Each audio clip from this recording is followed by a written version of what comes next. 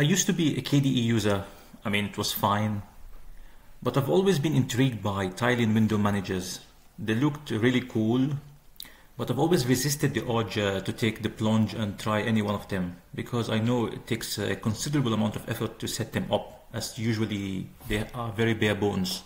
You probably have to set a lot of things that all of these fancy desktop environments like KDE and GNOME already do for you by default. So it takes some effort maybe to understand maybe how to set up like the power manager, how to do lots of other things like, for example, your monitor. If you have an external monitor, you want to connect it and all of these things. So one day I told myself over the weekend, why not just try one of these tile-in window managers, and if you don't like them, if you don't like it, just go back to KDE. No harm's done.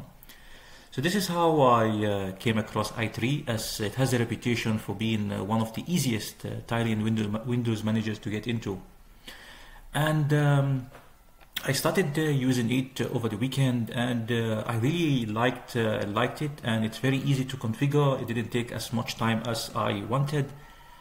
And one of the biggest selling points of tile-in Windows managers, that the biggest selling point that most people know about is the ability to tile. However, when I started using tile-in Windows managers, I realized that the tiling part probably is not the most or the biggest selling point, in my opinion, because you already have desktop environments like KDE and GNOME, or Pop OS.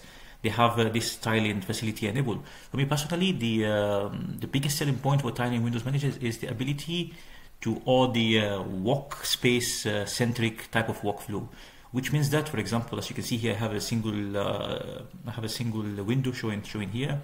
Usually, if you have multiple windows in desktop environments, all of these windows sit on top of each other, and after a while, you have lots of windows open. It's a mess. But with tile-in Windows managers, it's super easy to move windows between workspaces and all of these things. So for me personally, when I started using i3, and I realized that I could now place all of my windows in separate workspaces. I mean, this is a very simple concept, but you'd be surprised at how efficient things become, and when you no longer have to look for files, when you no longer have to look for windows, because you always know where to find a window. And I will show you how I'm doing all of these things, and then show you my current workflow with i3 and how I have enhanced it in some way by using this thing called i3ipc, which is an interface to the i3ipc or whatever it's called. Anyway, I'll get into that in a few minutes. So when you start using i3, it's actually has a very nice documentation. You can probably read this in, I don't know, one day, and then you get an idea of what everything means. It's not very complicated. For example, it tells you that everything is organized in a tree, and then each tree has, for example, a container, and then the container has a split, a V-split or horizontal split. I mean, it's very, very straightforward and easy to understand. So let me first of all show you my i3 config. So this is basically my i3 config, how I have things set up. And when I started, actually, this is all I had, just your very basic i3 config. I have things set up here, like some variables. But as you know, if you've already been using i3, is that the i3 config is supposed to be a place where you configure how i3 works, not to write some functions, all of these things. This is probably one of the things that you would always hear some how do you say, cynics of i3 probably say, yeah, it doesn't have a proper programming language or whatever, so you can't do all of this fancy stuff. You can't configure i3 as you want. But actually, I don't really believe that, because there's i3ipc, which basically says that if you don't want to get into all of these nitty-gritty details of how i3 works, then there's no need for that. You can use this very simple, how you launch stuff. So as you can see here, I have type of things. It's not very complicated, and yeah. So basically, how my workspaces are set up, and at the moment I'm using Polybar instead of the default one that comes, because it has some very fancy things, widgets that probably you can add, which makes life a little bit easier. And besides, I think this Polybar can be used in other Windows TWMs. I'm going to start using that word, TWMs, because let's say, for example, you decide to try another tile in Window Manager. Another tile in Window Manager, and then you probably would have to set up the specific bar. But then, since you're using polybar, which can be used in more than one TWM, so you just use the same one, no need to reconfigure it. And another thing probably which is also nice about i3 is that there's another one called TWM called Sway, which basically almost a copy paste in terms of the configuration between i3 and Sway. But Sway works for Wayland, but at the moment I'm not yet convinced to move to Wayland because of I'm using my laptop which has a NVIDIA GPU, and it doesn't really work quite nicely yet with Wayland, so I'm avoiding that for now. So anyway, this is just scrolling. Yeah, it's a bit long actually. You can see that almost 605 lines. Yeah, but it's very straightforward. Probably have lots of things. So this is my config. I have lots of things to set up and whatever. So this is how i3 looks like. It's quite nice. When I started using it, I was quite happy with it, as you would expect. And then I started noticing that, okay, there are some features that I would like, but are not possible. For example, so I usually connect my computer to an external monitor. And when I connect my computer to an external monitor, I noticed that, let me just give an example while I'm talking. So let's say I create a new workspace here. I have 2, and I go to another workspace. I have 3. So if I switch now, i3 has this thing called, for example, let me show you. i3 has a command called workspace back and forth. Now, when you have workspace back and forth, for example, I currently have it mapped to like Windows Tab button. So if I press Windows Tab, as you can see, I'm moving between workspaces. Fine.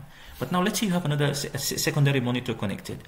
Now, because when you have a secondary monitor connected and you move, let's say I'm now in the second monitor and I create another 2 workspaces and I start flipping between the workspaces, and then I take my mouse, I move it back to this workspace which I'm currently at. Now you would expect that if I press Windows Tab, it should go back to the workspace that I was working on, right? But that doesn't. That's not the way the default. That's not the default behavior of how do you call it, of i3. For some reason, i3 only remembers 2 workspaces, whether you have 1 monitor, 100 monitors, or whatever. So if you are actually using i3 on a single monitor, you will never notice this problem. So because it just remembers the last 2 workspaces, fine. But as soon as you have more than 1 monitor, and then you move your mouse to another monitor, suddenly you no longer have, you can no longer switch between the workspaces on a particular monitor.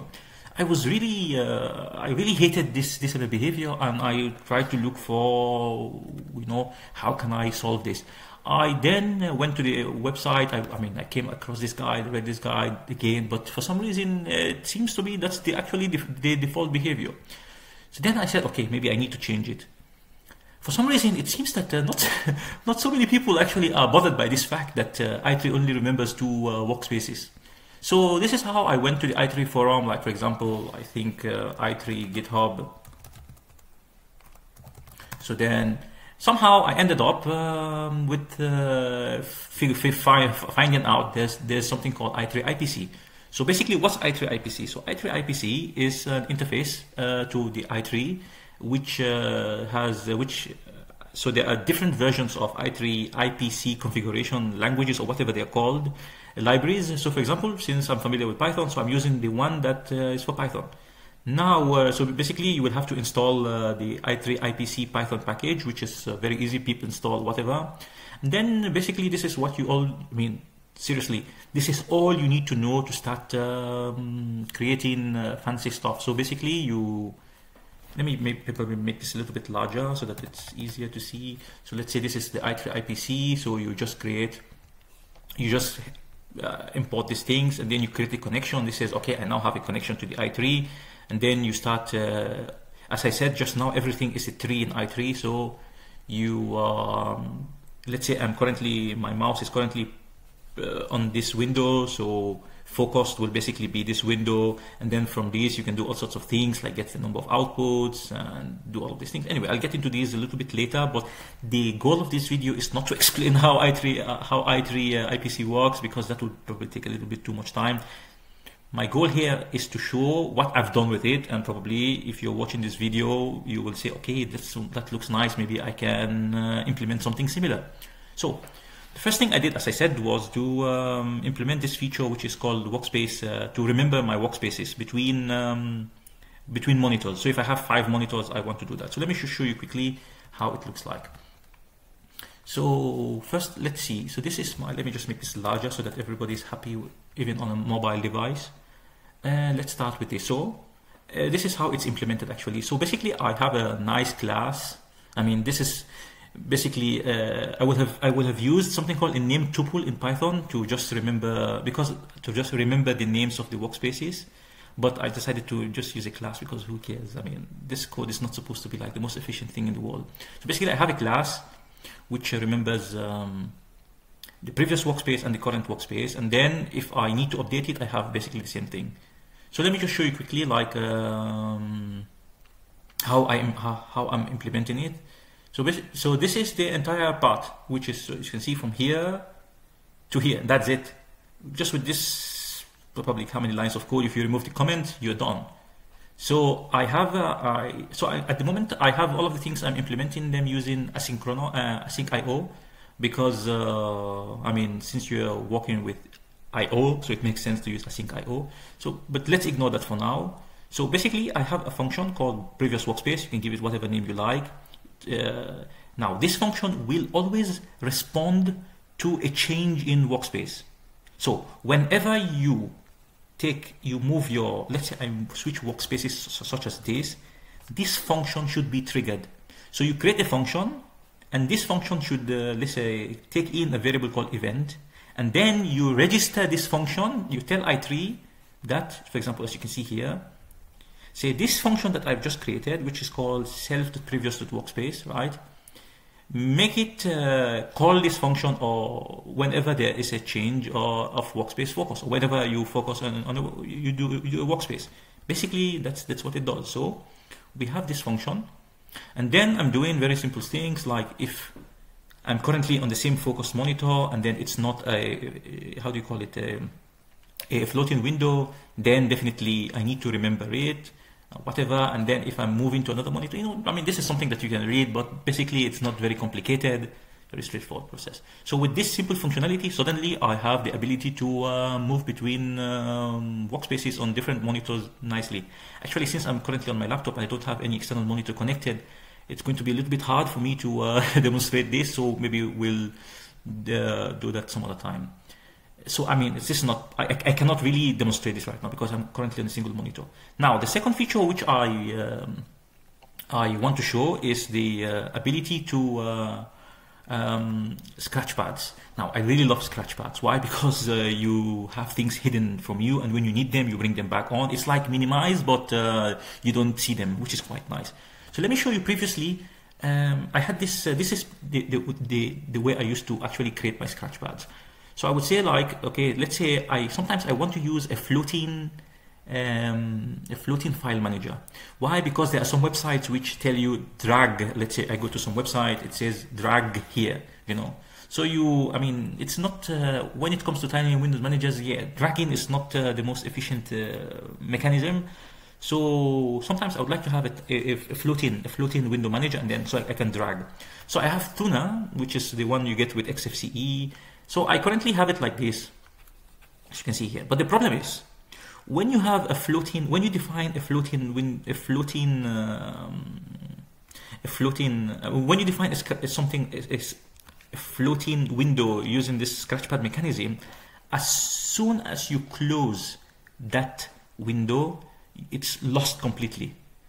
So which means that, let's say I currently have, okay, let me just show you quickly. So let's say I have, so this is my floating manager, right?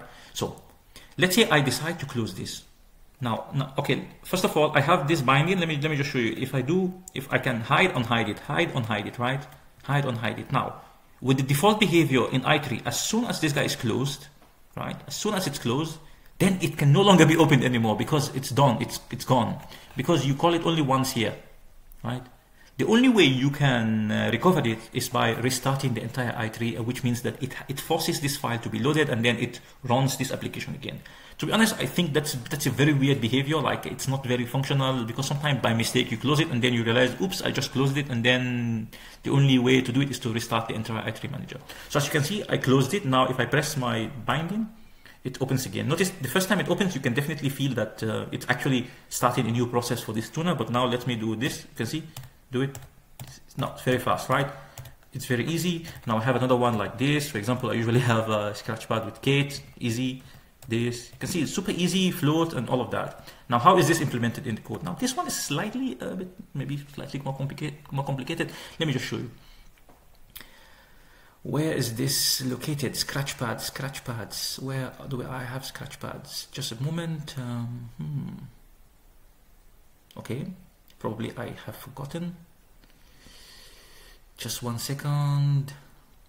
Should probably name this in a place where it's easier to remember the name. Just a second. It should be somewhere here, believe me. Okay, this toggle application. So toggle application, I mean, this is slightly fancy, maybe. So basically what I do is I get the tree, as I've told you, get the i3 tree, and then find if this application that I'm looking for is present. If it's present, then yes, if it's present, then I open a new window. Then I wait until that window has been opened. So this is probably a little bit complicated if you're not familiar with i3io. Basically, it says that don't execute the rest of these things until you've gotten a reply that that it has been successful, and when it's done, then it does all of these things. I mean, you can read this at your leisure if you are watching this video. It's quite, I mean, it's not really complicated. If you're familiar with i3io, that's all. So as I said, this is the way it's done. Clearly, it's super easy, right? Now, so this is two things. I've just talked about two things. Now, another thing that I wanted to do is when I'm connecting an external monitor, you know. So when you connect an external monitor, if you're using things like KDE or GNOME, they already take care of the thing to make it automatic. That is, when you connect an external monitor, you just probably don't even need to do anything. It just gets connected. But that's not the case when you have a tiny window manager. When you get a tiny window manager, you have to do something like something like this. And let's see, you have to do something like X randa, for example. Yeah. So you have to do something like this, and then you wait. And I mean, this takes a little bit. It's irritating that every time you have to connect a new monitor, you have to run this command. Yeah, or you can just map this to something. But anyway, I don't really not a huge fan of that. So what I did was I created a function, because why not a function that automatically does that for me? As I said, I called the function set display mode for whatever reason, and yes, now I remember why this function actually makes sense and not just to simply run, for example, xrender. Because whenever you run xrender, it turns out that polybar, this thing that I'm using, will get duplicated in, like, you will find it will get duplicated in the other monitor. So which means that even though you probably have two instances of polybar, the one will get duplicated in the other one, which is wrong. So the best way to do this, like when you run xrender, you have to kill the current polybars and reload them before it actually displays the correct way. So I think this is why this is probably the biggest motivation for me to rewrite this function. So as you can see here, I'm basically doing the same fancy stuff that I'm doing.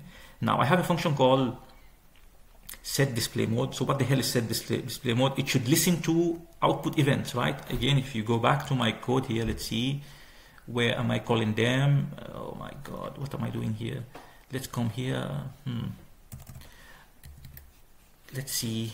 Where was this call? As you can see here, this is the control monitors. It's listening to an output event. So whenever I connect a new monitor, I get an output event, and then if I have an output event, I should listen to that.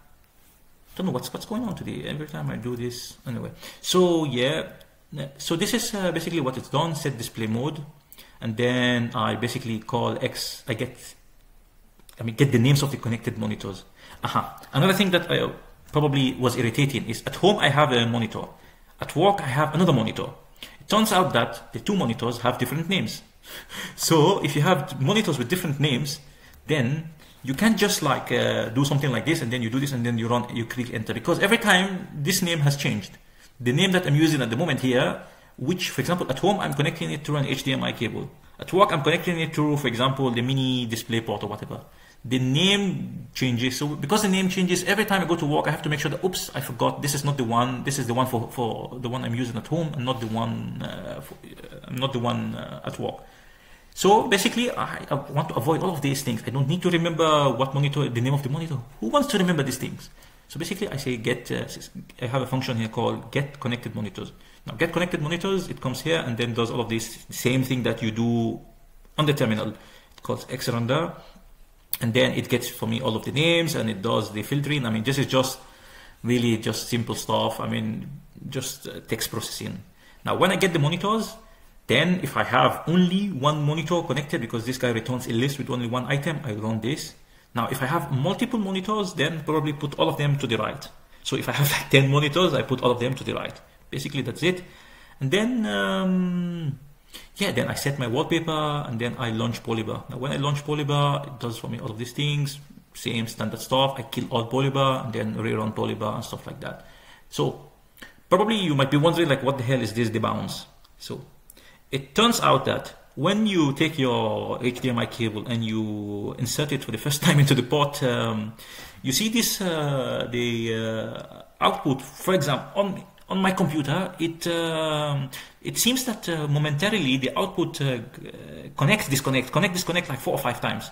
So if this was not there, then this function probably gets run a couple of times.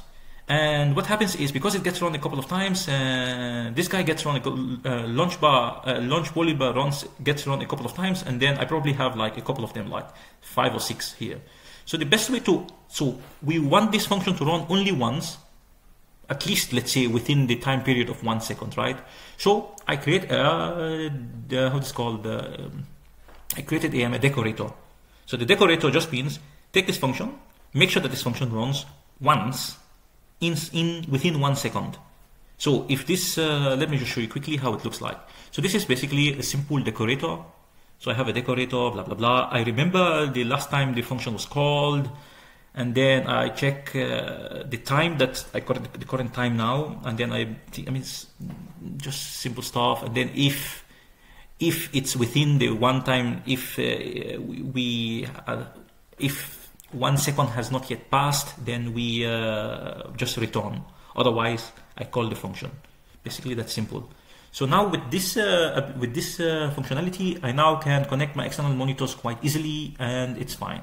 So again, this is one of the things that I probably cannot show you now because I have just one monitor here. So now let's talk about another thing that I probably didn't like too much. So for example, when you have something like i3, as you know, i3 is a complete manual tiler, right? So basically, when you create a new, let's say this guy, I get something like this, another one, it opens like this, and then if I click, if I open another one, it will open this direction, right? But for me personally, I don't, I mean, I find that since I'm using my laptop and I have a 16:9 display, this is a little bit irritating for me, to be honest. Like, I don't like seeing 3 vertical columns. Makes no sense to me. In fact, I think that any workspace shouldn't have more than 2 or 3 windows. I mean, if you have anything more than 2 or 3 windows, then it's getting too crowded. So what I did was, I said, okay, i3 doesn't have a dynamic tiler.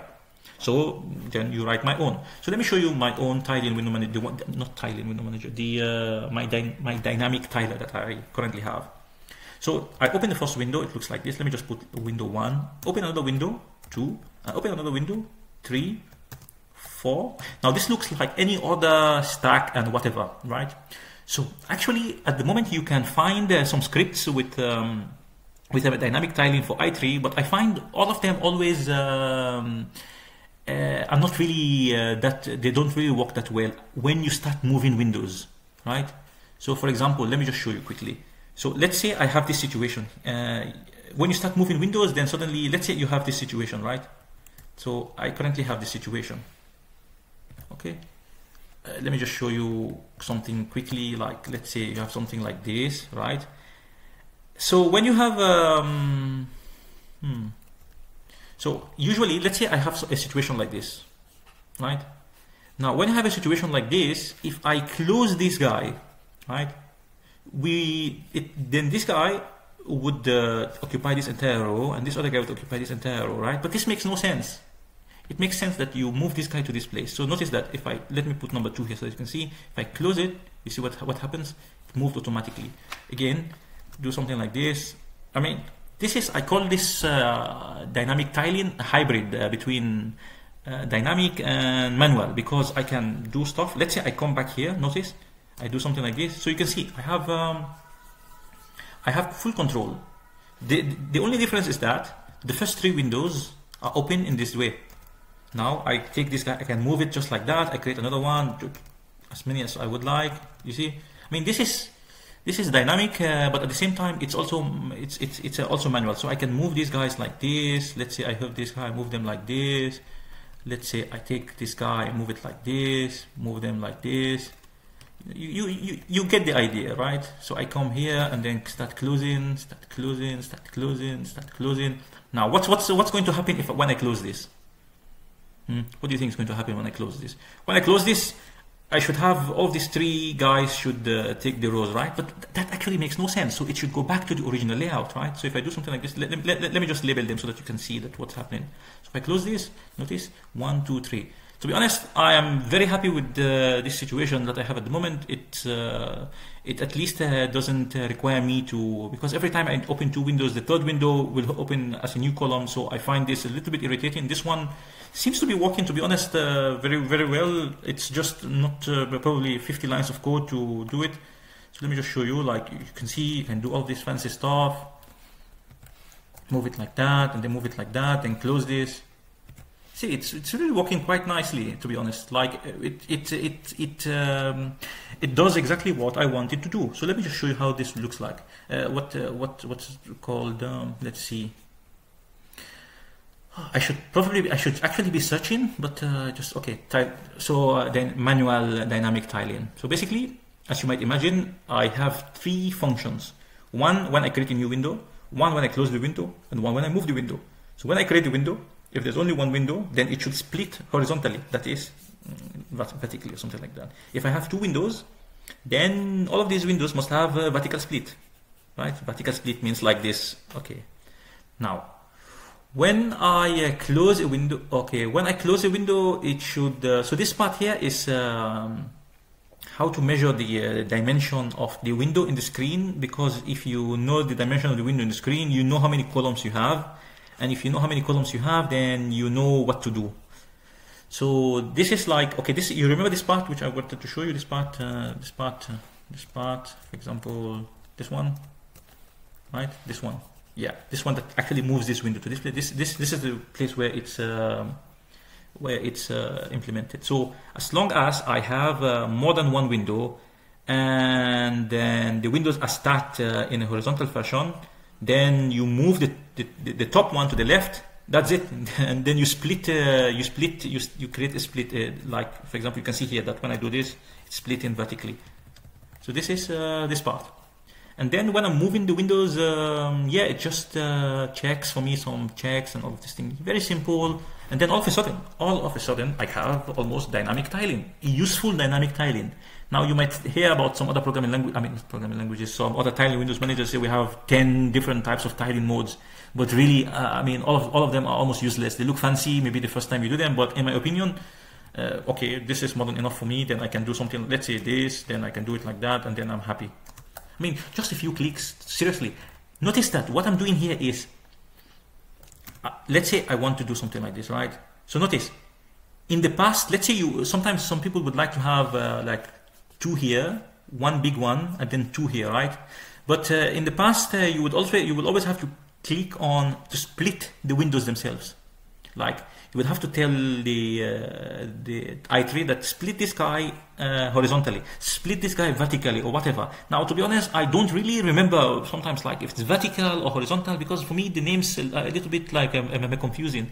Split H, which is horizontal, actually in my mind, split H horizontal means to be honest, I'm even confused right now. Horizontal, does it mean split like this? I know that it means to split like this, actually.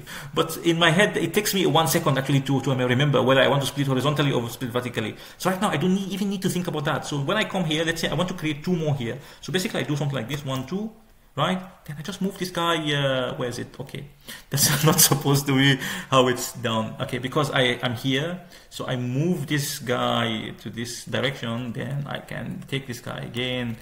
Yeah, so it takes me a little bit one extra step, but at the end of the day, I don't have to remember whether I have to split vertically or horizontally. This is the point I'm trying to make.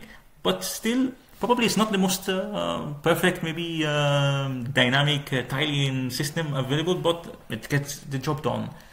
So what else do I want to actually talk about? Okay, finally, the good part, the part which is really, really nice for me. The thing about launching workspaces. So when I started using i3, I found out that, okay, if I can have workspaces which always have certain applications, then I no longer have to look for the application. So for example, let's say I want to open, let me think of something that I can open which doesn't reveal too much. Let's see, okay, let's say I want to open a PDF, right? So notice if I do search for something like a PDF, let's say look for some book. Okay, this book, right? So actually I'll show you. This is another thing that I wasn't planning to talk about, but since I just opened it, then I'll maybe explain what it's doing. So I go to, let's say, whatever, fundamentals of microelectronics. Notice that when I clicked on that, it opened for me a new tab here called P, which I can go to P, and then it opened for me this this tab, which is quite nice. So now let's say I'm here, right? Then whenever I want to read my PDFs, just come here. I just press Windows P. So my windows are always located in the places where they should be. So I come here, I do something like this, and then do something like that. Then let's say I want to do another PDF. Oh man, let's look for another PDF. Okay, again, where are we? Since I don't want to probably open something that it's not supposed to be open, then I go something like this. Notice I come to this place, then I do something like that, right? You can see. Okay, another really nice thing I like about i3 is that you can have tabs. Now these tabs for applications that do not support tabs like this one here, Ocular, you just easily move between them. So now you know that, I mean, it doesn't make sense to have to split your workspace for PDFs, because I mean the thing is already PDFs are not the sort of text format that can be easily resized. So it makes sense to have this format. I mean, just imagine how it's so easy now to switch between them. Now, so whenever I come here, I do P, I go there. Now, let's say another thing that I sometimes want to do, for example, let's say I want to use Inkscape to make some of my figures. So I don't even need to remember like whether I had opened Inkspace or whether Inkspace is not open. No, I don't even remember. I know that Inkspace is always located in workspace number I. In fact, because I know where all of my windows are placed, to be honest, this is kind of useless, because I don't even need to look at it to see if I have Inkscape open. So let's say I press Windows I, boom, it goes to this workspace, checks if there's Inkscape there. If there's no Inkscape there, then it opens for me a new instance of Inkscape. So let's say I'm currently here. Notice that the workspace actually exists at the moment. So if I press Windows I, boom, it doesn't need to open Inkscape again, because Inkscape is already open, right? Same thing with other applications. Let's say I have, for example, let's say what I'm currently this tool that I'm currently using, which is called OBS. So OBS, I just press Windows O, then I go to OBS. So you can see switching between them, and all of this is so easy. So let me show you how I'm actually doing this. So let's come here to the code. Let's see where it is located. All right, let's see here. So let's see. Nope. Useful functions. Okay, this part, key binding. So basically, in my i3, I come here, for example. Okay, no, it's not here. So let's come here. For example, in my key binding, whenever. Okay, I think it's here. Yeah, I have to solve for that. Let's see. I have to look for this part. Okay. Okay, this part. You see? So let's say this is the thing that I just showed you just now. Like when I press P, it takes me to. Okay, notice that it takes me to. For example, this is my new Vim instance. Let's say I close it, right? Then I move to Windows 4. Then I press Windows N, which is for new Vim. Takes me back to new Vim. opens it for me, remembers the previous state, it's not closed. I mean, it's really fancy. So this is the key, for example, as you can see, super N. So i3 allows you to create, let's say, new types of key bindings by using something called nop, and then you give it the name of whatever function you want to call. So when I press super O, it calls for me this function. It goes into my into this fellow here. So you see, I am detecting the command. If the command has a nop, which means that it's actually a user-defined command, like I created this, then I check if it's supposed to let's see, what is it called, named workspace, because you know these are named, I call them n letters. Then I call a function called launch application, right? Now launch application, it sends me the symbol of that I sent. So the symbol that I sent is N, for example, for new Vim, right? Then I go to my launch application. Where is launch application? Let's see. Yeah, launch application. Why don't search launch application? Okay, very good. Launch application. So launch application, I check if the key that I pressed is one of the defined keys. Now I have a dictionary called app.keys. If the class is available and the command to run, if the application is not present, then first of all, I go to my workspace, open the workspace, then whatever this means, I've forgotten. Then if not, then check for me if this workspace already contains that application. If it doesn't contain, if not, then run the command to open it. That's it. I mean, that's so simple. Like, let's see, for example, wonder what's KLM. So this M is for my mail. I'm not going to show that right now. P, so PDF, like T is for, forgotten what T means. Okay, T it's for translate, because I am actually learning some French or whatever. So I currently have this place where I translate, so whatever. So I press T, I come here direct. So it's super easy, as you can imagine. Clearly, as you can see, it opens is easy for me. So let's see. Yeah, that's basically it. Now, another thing that I usually do is, let's say I'm currently actually here, Firefox, and I download a file. Now, when I download this file, I sometimes have to go to where it's downloaded, maybe in my downloads folder, and then click on it, right? So for me, yeah, so which basically means, let's say I go to this, I have to come here, for example, go to my downloads, and then look for the file that I have gotten, and then blah, blah, blah. As you can imagine, it takes a little bit of time, you know, to come here and then start looking for the tabs or whatever. So what I do is, let's say I close everything down, right? I'm back here. Let's say I just downloaded the file, and the file that I downloaded is currently in downloads. I have to find it. So first of all, I have a key binding. Remember, like just like I just described for, let's say I want to open translate, I have Windows T. Now to open my how do you call it, Dolphin, I say Windows EE. So it has opened for me Dolphin. Very nice, right? But that's not all. Now, one of the nice things I like about i3 is that it has something called mode, which means that you can chord keys together. Like when I press Windows E, it tells me to type a letter to open a directory. I want to go to downloads directory, so I just press D. Takes me to downloads directory. Let me come here again. I want to open my config. You know, like, because sometimes you have to check your config if I have a file, maybe do whatever. So you can do Windows E, config, you give it a C. C, as you can imagine. Let's say I'm here, I want to open downloads again. Windows E, D. So it goes to it doesn't create a new tab. This actually prevents me from having to come here and then, you know, start looking, okay, do I have this tab open? Yes, maybe. Because one of the things Dolphin has, which I probably don't like a lot, is, you see, it doesn't have the ability to toggle between two tabs. So I don't really like that. Anyway, I don't want to do this, so this is how it's done. Super easy, and I like it a lot. Now, one thing that probably I should talk about, okay, maybe I should show you how it's done with these first before I go. So again, it comes here. Remember the function here. Where was I? Okay, again, if it's you can see here if it's for Dolphin mode, then I should launch Dolphin. And where the hell is Dolphin? Let's go to this search. Dolphin, boom, launch Dolphin. So this is the part for Dolphin, as you can see here.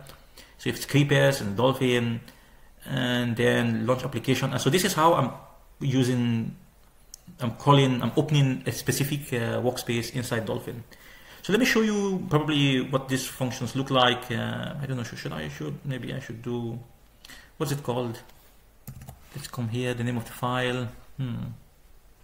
It's called i3config, boom. So this is basically the file that I use. So this is the dictionary key. Super simple. I have the letters that I want to go, and these are the places that this is the places that I should go.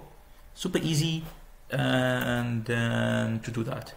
Now, probably you are thinking of what the hell is this, like to find files, right?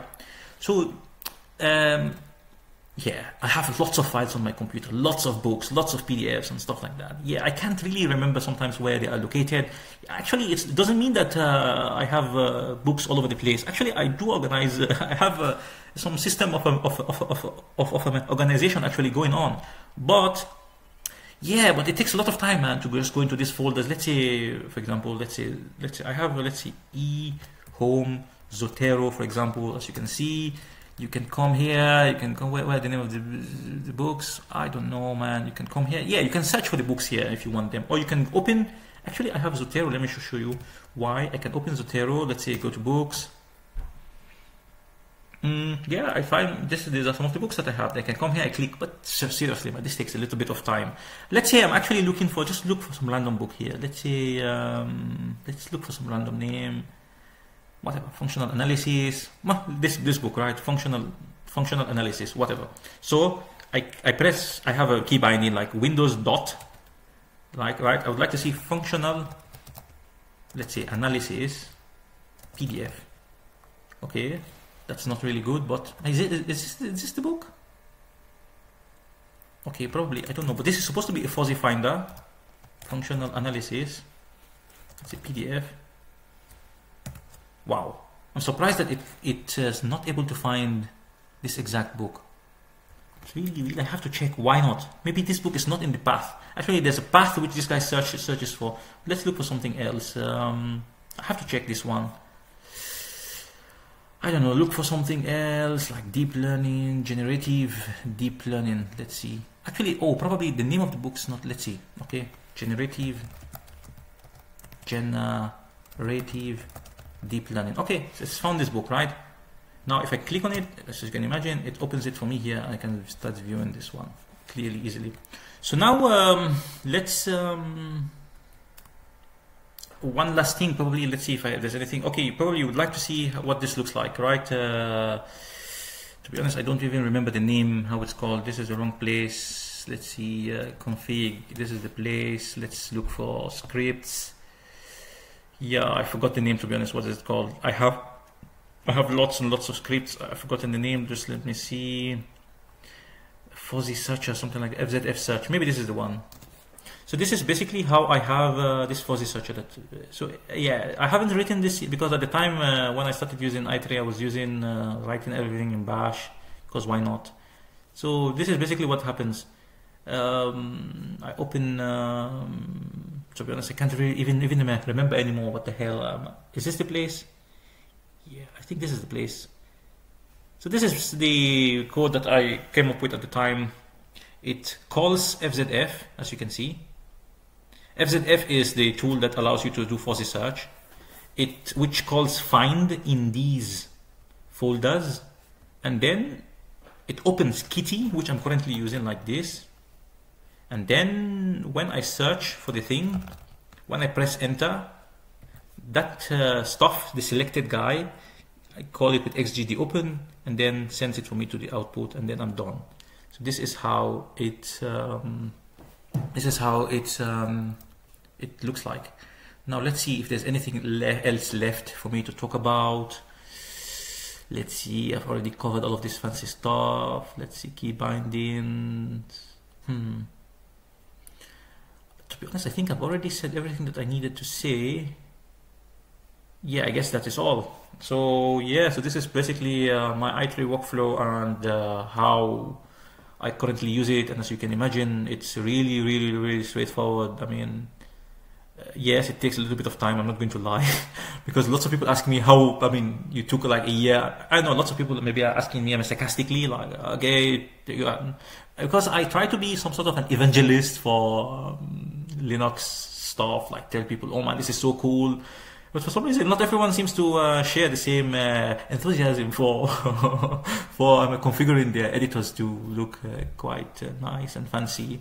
To be honest, for me, I'm super happy with how things have turned out, and really, really nice. You know, it's so easy what I'm doing. You know, it's yeah, there's nothing else to do. I mean, it's just basically now nothing, like my computer is no longer standing in my way. It's now completely invisible. It's you don't need to remember, you don't need to struggle with 100 windows opening on top of each other and stuff like that. No, everything is so easy to find. And yeah, if I have an idea, for example, of, let's say, actually there's one application that I use which bombards me with lots of floating. Like I have one window and then it starts popping up so many floating windows. Then it takes probably, you have to, okay, can I just see the main application, not all of these floating windows that are covering my view? So I'm currently thinking of writing a function which goes to a workspace.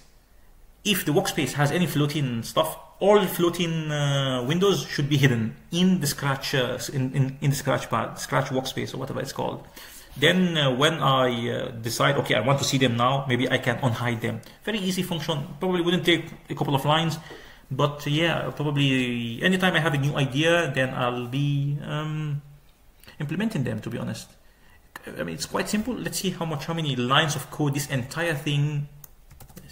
Okay, 306 lines. Okay, if you remove the, how do you say, the comments and all these things, it's not too complicated, to be honest. So I guess if you have any questions, I mean, if somebody watches this video, in fact, which I don't really think somebody would be searching for this video, but if you end up searching for this video and then you have any questions, maybe you can ask and I'll be happy to respond.